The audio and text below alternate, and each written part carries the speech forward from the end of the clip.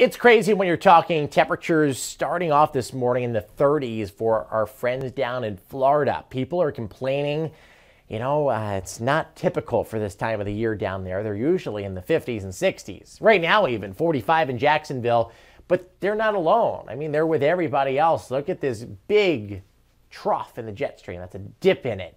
31 for New York, 35 in Washington. So pretty much the eastern two-thirds of the country. Pretty cold weather. Our TV station here in Freehold checking at 30 right now, 25 in Netcong and High Bridge, 30 over in the state capital, over near Trenton. High pressures right on top of our region today.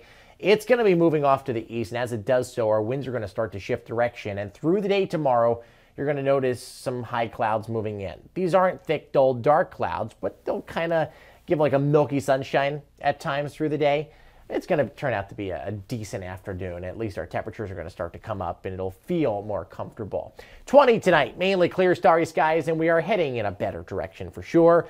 I'm thinking we get up to about 39 or 40 on your Thursday. Plenty of sunshine, and it's going to feel warmer because we've been around, 32 to 35 for highs over the past few days, 40 for most, north factor of an 8, and our sun is now going down at 5:05. So our days are getting longer.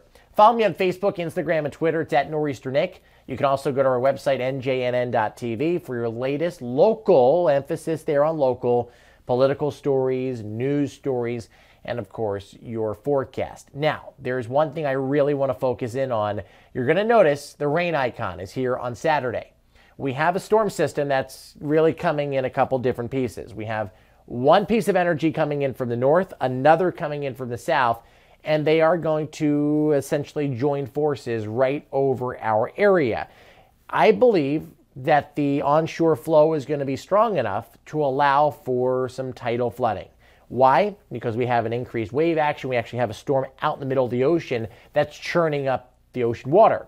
That's going to be pulled back towards the East Coast, and you have the new moon, and you have the storm system that's going to be riding right over our area, and you have the rain. So all of that is going to culminate, and I believe that in the culprit areas like Manasquan Inlet, you'll see water in the streets. So we'll watch that closely. I don't think Saturday is an all-day washout. The rain should wrap up by late afternoon or early evening. Sunday, Monday, Tuesday, all looking better.